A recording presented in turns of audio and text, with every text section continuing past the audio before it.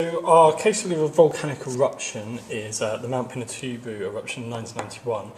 Mt Pinatubo is located on the island of Luzon in the Philippines. With all of our rest of Earth case studies, particularly on natural hazards, we really want to think about the effects and the responses and how we can categorise those. So if we split our drawing of a volcano, basically 4 ways. And what we've got on this side is we've got our effects, and here we've got our responses. And then what we can do, we can categorise our effects and our responses into short term and into long term. So, starting off with the short term effects, obviously the most obvious one of any natural disaster is to think about the number of deaths. So we represent that as a kind of little gravestone. And it actually resulted in 367 deaths, mainly from pyroclastic flows and lahars. Now, the volcanic eruption resulted in an ash cloud that was 22 miles high. That ash settled on buildings, causing them to collapse inwards. Okay, so the roofs collapsed under the weight of the ash, and the total number of that, we're looking at around 200,000 properties destroyed. Other big issues in terms of short-term problems were the destruction of roads and bridges that also collapsed under the weight of the ash or were destroyed by mud flows. Now, moving on to the long-term effects. There's quite a few long-term effects that we can think of here.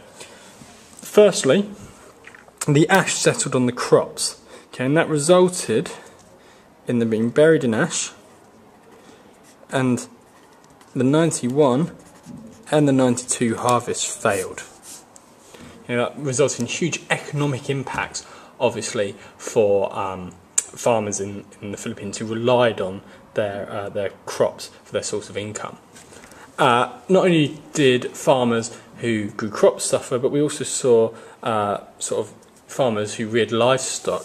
Okay, polluted water from the mud flows and the ash resulted in the deaths. I said you can never draw cows. Of around 1 million livestock. Okay, these are all local secondary effects.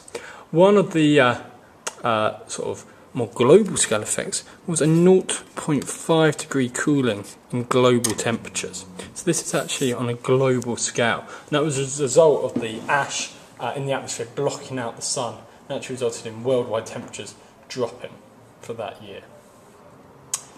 So, got some really nice examples of short and long term effects. We now want to think about the responses. So what was done in the short term?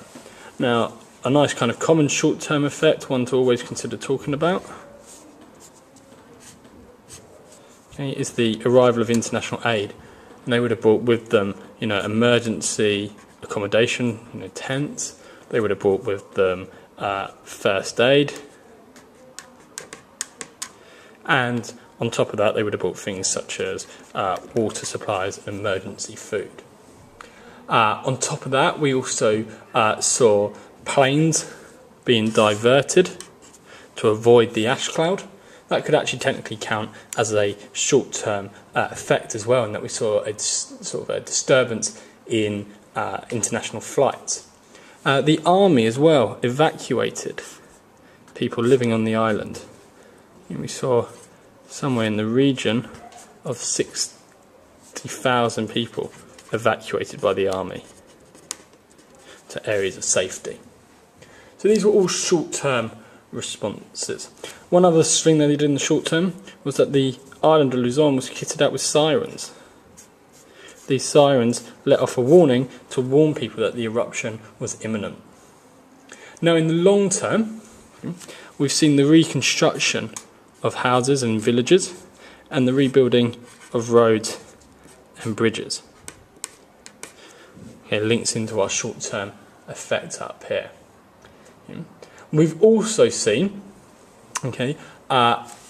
the creation of a risk map. What that does is it identifies areas around the volcano that are particularly vulnerable if another eruption was to occur, and therefore people don't build in it anymore, so there's no chance of anything being destroyed in them. And we also saw an increase in monitoring.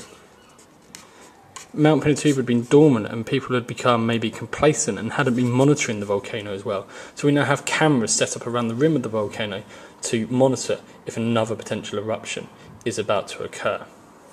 Just want to quickly go back to the long-term effects. They're obviously quite negative here, and we talked about the 91 and 92 harvest failing, but we also need to remember that ash is a natural fertiliser, and that resulted in really good crops in the years after the eruption, sort of 93 onwards.